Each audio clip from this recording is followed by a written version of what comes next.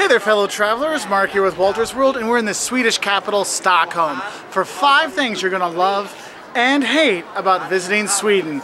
And let's get started. The first thing you might not like about coming to Sweden is something that you don't know about the culture, and that's the line culture here.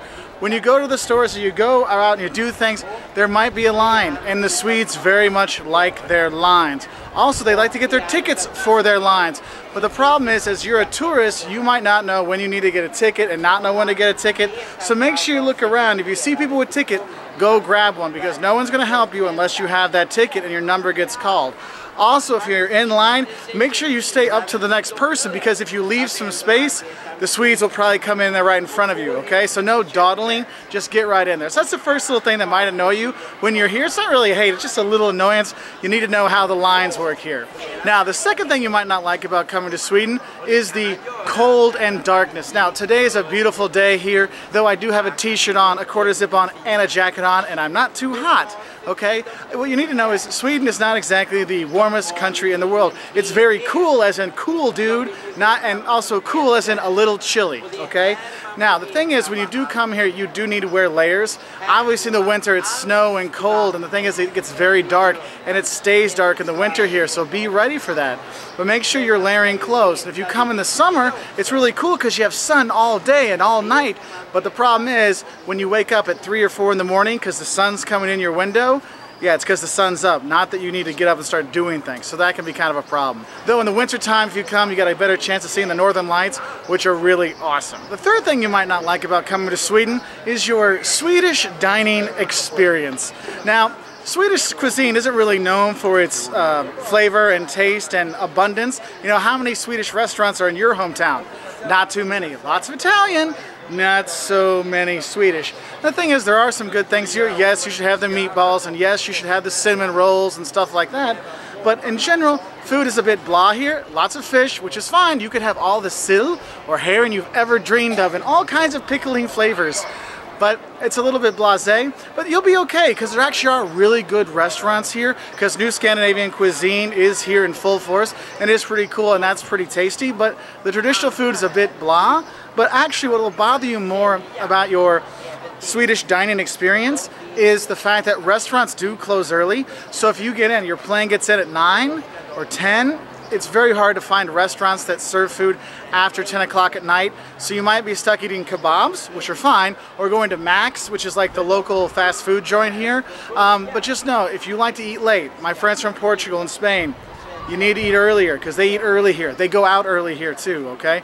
So make sure you're getting your food in early, because some restaurants, I mean, they're totally closed. Bars are closed at 10, things like that, all right?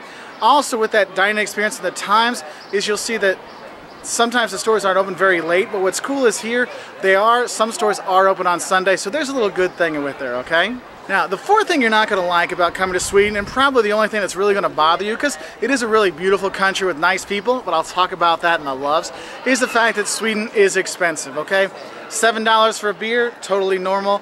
I find it, in terms of typical USA, it's about 20% more than in the US, 30% more for going out. So when you go get, a meal, it's going to cost you $20, $25 just for the plate. And I will warn you, when you buy the alcohol, that's when it really adds on to the price, okay? So my advice, in order to save some of the money, one thing is, go out for lunch. That should be your big meal, because that's when they have their lunch specials and stuff like that.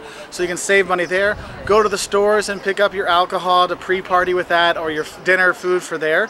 So you have something that way to cut down some of the other expenses.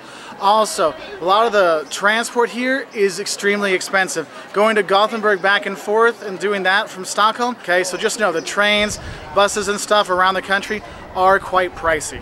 And the fifth thing you might not like about coming to Sweden is the lack of public toilets. Now, some cities are really cool. Gothenburg, lots of public toilets around for to use, and they're free. On the other hand, here in Stockholm and other cities, it's hard to find a public toilet, and if you do, you've got to pay 10 crowns or 10 krona. But the thing is, no one has a 10 krona coin, because you pay with your credit cards here all the time, so you don't walk around with change. So you gotta pee, and when you finally find that toilet, you need to have money and you don't have any, and you can't swipe a card to go pee, so it can be quite frustrating. So what I recommend is when you're going to those restaurants, when you're eating, when you finish up, go finish up downstairs in the bathroom. So when you're walking around and you gotta go, you're not stuck out in the cold. Literally, okay?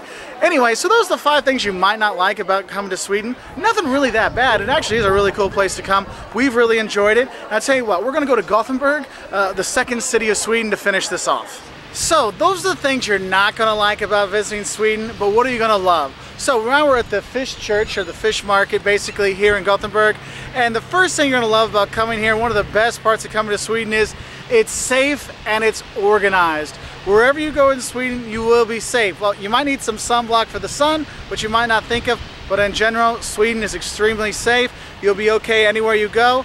Of course, you should pay attention in areas, you know, if you're in Stockholm late at night, or Malmö, definitely. But in general, Sweden is super, super safe, okay?